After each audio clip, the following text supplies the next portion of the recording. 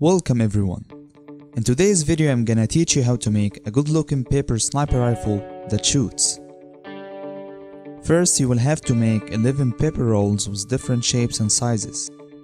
I know it's a lot of work, but this will make the process much easier. To make the first type of rolls, get a sheet of paper and roll it with a pencil, then fix it with some tape and then use a small stick to push the pencil out. To make the second one, get a tube of paper glue and roll a sheet of paper with it. Fix it with some tape and then take the tube out. For the biggest one, get 3 sheets of paper and roll them together. Then you know what to do next. Now we will start the process by taking 4 paper rolls and put them together like that. Fix them together with some tape and make sure that you leave the area at the end untaped so that you can hold the trigger and the grip in place.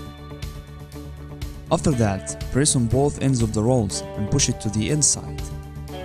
Then take the biggest 2 rolls and insert both ends inside each roll. As you can see, it will look something like a ninja stick.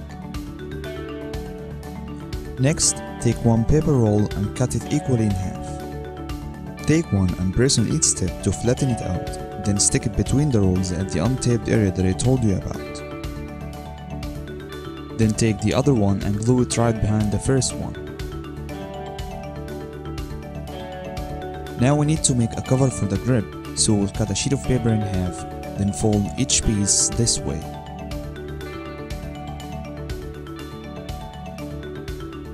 Fold the top of each piece until it fits with the grip, then cut any excess paper you may have. Now glue both covers on each side of the grip.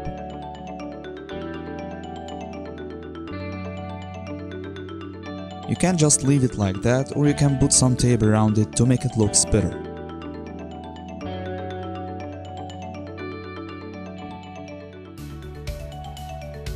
Take another piece of roll and glue it at the bottom of the barrel.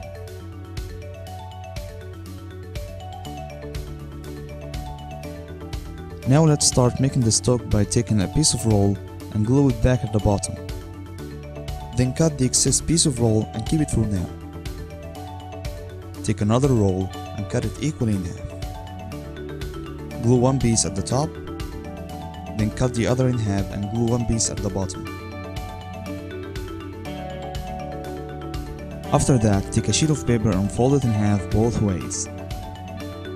Then fold the corners as if you are making a paper plane.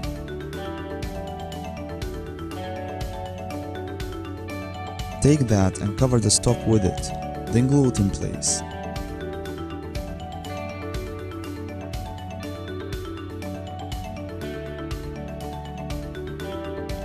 Pressing on the rolls at the back and the front and making a progressive slope to it would actually make the rifle look better. You can also keep it in place by putting some tape around it.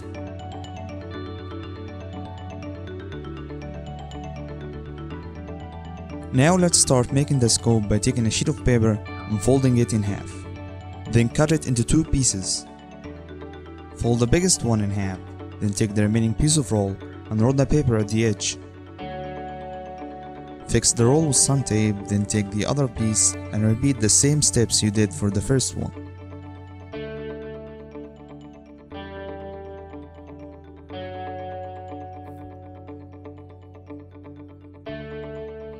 You can adjust the size of the scope the way you want. Also, you can add more rolls if you want to shape the scope in a good way. You can also put some tape around it to hide the connecting lines between the rolls. Take the piece of roll that we kept before and glue it to the middle of the scope. After that, put a strip of paper around the stock, fix it with some tape, then glue the scope on it. If you feel that the scope is quite shaky, fold a small piece of paper and glue it up with the connecting roll.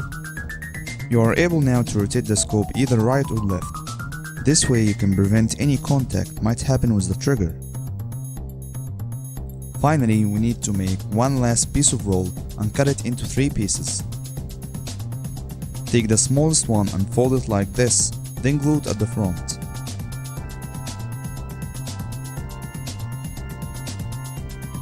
Take the middle size piece and fold it reversely like this, then make an angle cut at its top.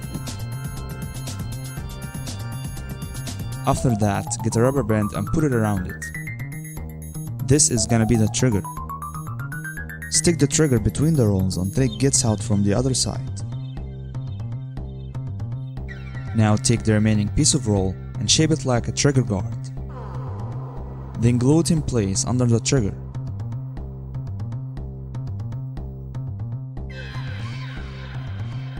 Put a piece of tape in front of the trigger to prevent it from slipping. Then make a side cut to the paper roll at the front to hang the rubber band on it. This way, whenever you pull the trigger, the rubber band will pull it back. Now it's time to make some shootings. First, rotate the scope aside, then stretch the rubber band between the front sight and the trigger. Once you pull the trigger, the rubber band will be released. I hope you guys enjoyed this video. If you like it, make sure that you press the like button and subscribe to my channel. Thank you for watching.